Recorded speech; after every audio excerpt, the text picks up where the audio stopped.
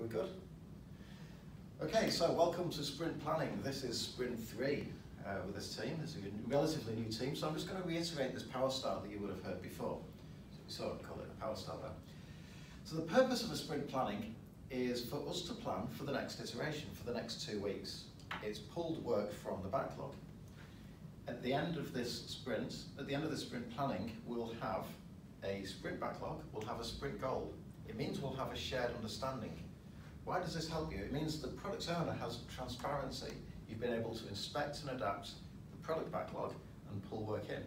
It means a team have a shared understanding of what the business wants. So this meeting, this event is split into 2 parts, part 1 and part 2. Part 1 is about what the business value is, what the business wants.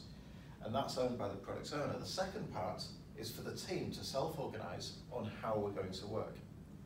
I'm going to be your Scrum Master today, but I'm also an Agile coach, so I will chip in where I can to help us understand the Scrum framework. I'm also going to help the product owner understand how to be a product owner. Also, this is my product owner next to me, and you and the team, I am expecting us to collaborate, to work together. It's not just a meeting, it's a collaborative event. We'll go straight to our check-in round. So